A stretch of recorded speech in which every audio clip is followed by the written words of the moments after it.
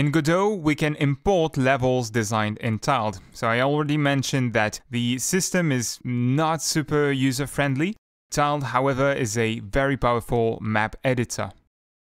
If you don't have a tile map to work with, use the link in the description. I shared a tool yesterday, a tile map template, and you'll find all the files in the release tab on GitHub. We have to use an add-on to import TMX files. This is tiled's format. This is an empty starting project, and to import the TMX file, we'll need an add-on. There's one made by Vnen, so you can really thank him because it works very well. And to download it, head to the asset lib. In the search bar, search for tiled, click the search button, and you can select the tiled map importer. Click on install at the bottom. Godot will download it automatically. And once it's downloaded, click the install button. I invite you to not import everything because it's going to import the license files and all. Just the add-ons folder with the tiled importer from Vnen. Click on install. First of all, the file system doesn't update. That's not a big deal. The add-on is already here, but we have to activate it. So head to the scene menu, project settings, and in the plugins tab, the one on the far right, you'll see that the tile map importer is inactive for now.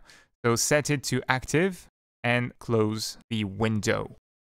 Once it's active, a new import option appears. It's tile map from tile editor. So in the import menu, click on that.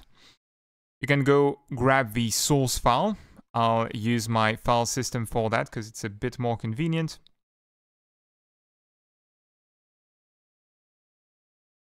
And open it in Godot.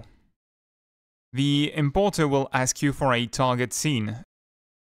For that, you have to enter a path that's relative to the res folder. I'll just create a map.scene that will be the final tile map scene where we can edit the map directly in Godot.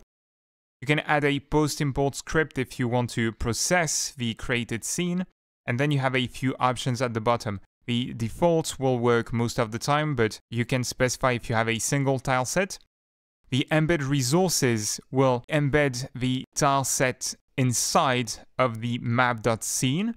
Otherwise, if you leave it off, it's going to add the tileset resource and the tilemap image in the tilesets subfolder. You can import custom properties from tiled or not. You can add image flags if you want the tileset to be processed in a particular way. Then you can create a separate image directory to put your tile images in. Let's click OK to import it the way it is, and you can see that first of all, you have a tileset folder added to the file system, and at the root in the res folder, there's the map.scene. You can open it. The add-on created a Node2D with 2 layers. These were the 2 layers in the tiled file. Their order is just inverted. In Godot, the bottom one is going to be the top layer. Select any of these layers to edit your tile map like you would usually do. So that's a short video, but also a tool worth mentioning because when it comes to creating tile maps, Tiled is a very powerful editor. They have students for the Google Summer of Code. It's looking to get even better with those Wang tiles. It's really interesting. I invite you to check out the 1.0 release and the notes for that. That said, see you in the next one. Bye-bye.